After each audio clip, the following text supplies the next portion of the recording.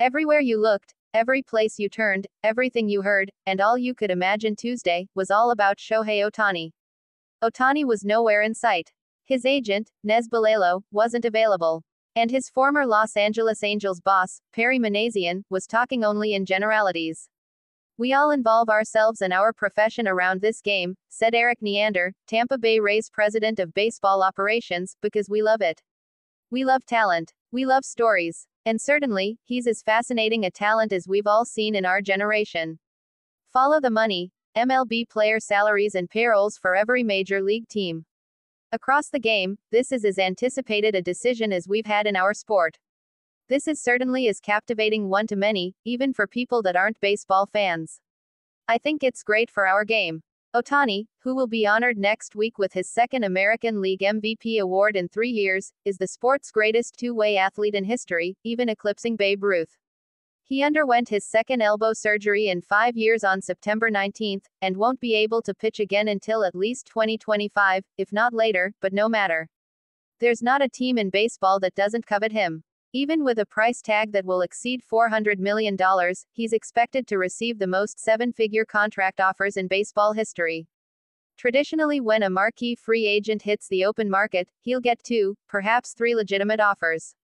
Aaron Judge got offers from only the New York Yankees, San Francisco Giants and San Diego Padres last winter. Bryce Harper's market consisted of the Philadelphia Phillies, Los Angeles Dodgers and Giants. Manny Machado had offers from only the Padres and Chicago White Sox. "I've had a few big-name players, and many times, it's just team bidding against themselves," one veteran agent said. "You just don't have many teams willing to make that kind of commitment." Ohtani could have as many as 10 teams making legitimate offers, and perhaps as many as 20 who'll tell their fanbase they were in on him, too. Simply put, he's the holy grail of free agency in the sports world. Just as an industry and fan perspective, Cleveland Guardians GM Mike Chernoff said, "He's the most interesting story in baseball right now. He's just such a unique talent. I'm trying to think of what guys have had this sort of unique attributes over the years, and I can't think of any. He just brings a whole different dynamic just because he's a two-way player thing. I can't even imagine how that will be valued on the market. I have no idea how it will play out. There will be big markets and mid-sized markets involved. Teams from San Diego to Toronto to Texas to New York to Chicago will be in the bidding. The only thing guaranteed, GMs say, is that there will be a mystery team, a finalist in the sweepstakes that no one saw coming. It could be as shocking as the 2000 winter meetings when the Rangers signed Alex Rodriguez to a record 10-year, $252 million contract, the richest in sports, easily beating out the Seattle Mariners and Atlanta. No one knows where he's going to end up, Houston Astros GM Dana Brown said, and I think that's exciting for the game. You just don't know what's going to happen. I think there may be a wild card team out there that's going to surface. These teams can just come out of nowhere. It's so unpredictable. I mean, like honestly, I didn't even consider the Cubs for Craig Counsell. I wasn't even thinking about that. I'm thinking maybe the Mets or he goes back to Milwaukee, and then all of a sudden, it's the Chicago Cubs. Where these things land is really difficult to predict.